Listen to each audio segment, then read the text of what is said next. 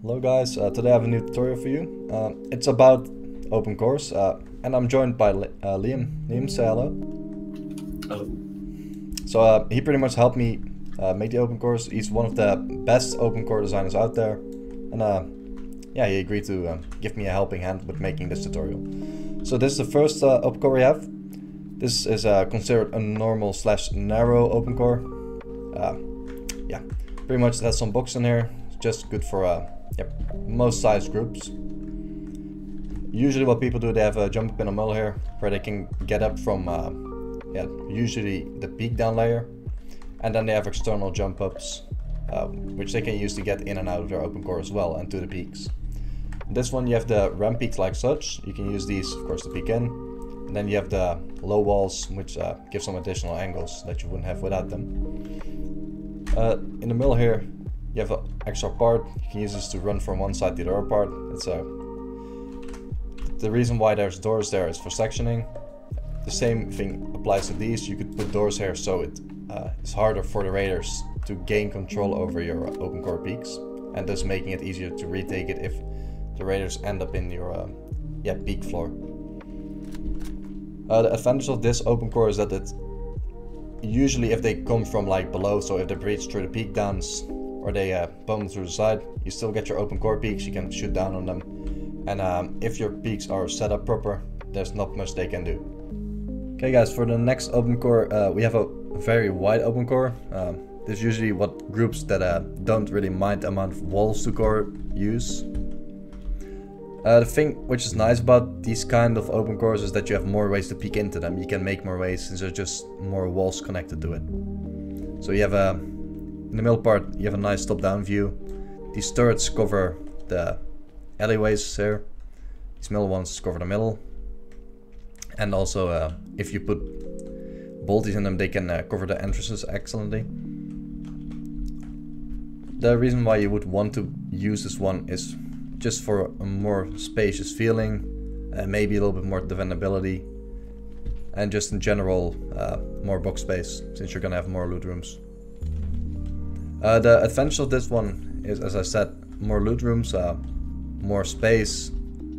The negative parts of these kind of open cores is that of course you lose some walls on your base. Plus it's if the raiders get full control of your peaks, you're pretty much used like defenseless. You can't really get back into it since it's a lot of peaks they can use to hold you out. So as long as you keep control of the peaks, you should be good. Okay, for the last type of open core today, I'm gonna show you a collapsible one. In this one, it's pretty much the same as the narrow open core, but there's one big difference. In the middle here, you put the frames to be wood instead of stone.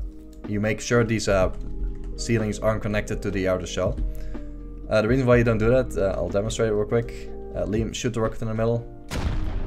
When people breach your open core and the wood gets pummeled out, or you decide to do it yourself in a raid defense, this roof opens up, meaning you get more peaks into the open core, which you usually don't have.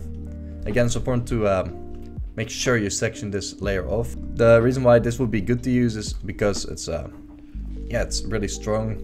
It adds way more angles to your defendability. So in an online raid, you can spawn up here at your beds, walk into the top peaks, and shoot in any angle and be barely visible in most cases.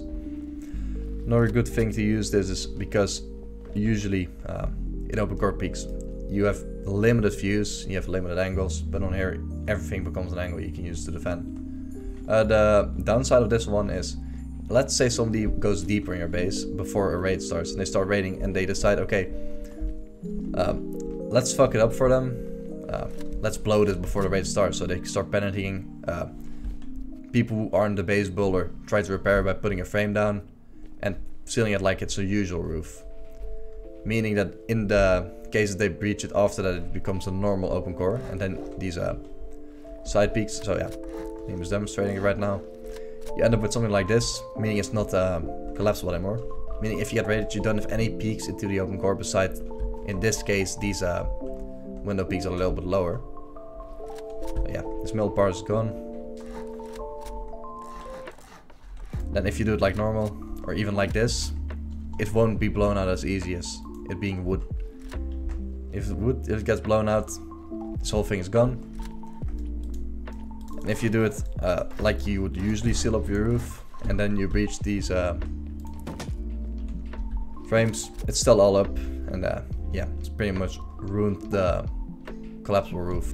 Okay, so now I'm gonna show you how the bed should correspond with your open core peak, so it's easy to get back into the fight to defend your open core and thus all your loot or all your core loot in the base. So this is the OT base made by L1am. This is open core. You have 6 ways to peek into it through these low walls. And pretty much if you want to defend the open core, it would look like this. You would shoot through these, kill the raiders, push in, and so. Now for the respawns, let's say you die, or you here you're getting raided in F1 kill. Spawn in your bed, grab a locker kit, run here, jump to one of these triangles, and you can start defending your open core.